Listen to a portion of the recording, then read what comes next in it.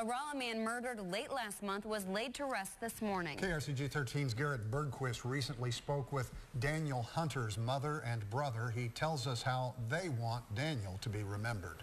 Grandma moved in. She wasn't able. Daniel Hunter's family is still coming to terms with his death. Oh, can't think straight. Somebody calls you and tells says something 5 minutes later. You can't remember what they said. Rolla police say Daniel Hunter was shot to death in his home on the night of May 22nd. Joshua Toole faces first-degree murder charges in Hunter's death. Police say Toole is dating Hunter's ex-wife and confronted him over something involving her. Oh, we were friends. I mean, we've known each other for 6, 7 years before this. Dale says that friendship ended when Toole started dating his brother's ex-wife. Daniel's family says he was a talented handyman and a good father to his children. Just like if there's snow or ice outside, he'd call me, Mom, do you need to ride somewhere or anything? Because he did not want me going out, and I don't go out in this ice.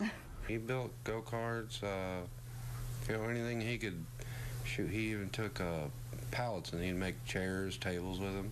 Roslyn was in Girl Scouts. Corbin was in Boy Scouts. He'd take them to the meetings, and I think he even helped Corbin with his Boy Scouts. And then Danny, he was working like 7 days a week just to pay bills. And he was always bringing Roslyn and Corbin over to my house for me to watch them. Pretty rough. I talk to my brother every day, so can't call him anymore. In Rolla, Garrett Bergquist, KRCG 13.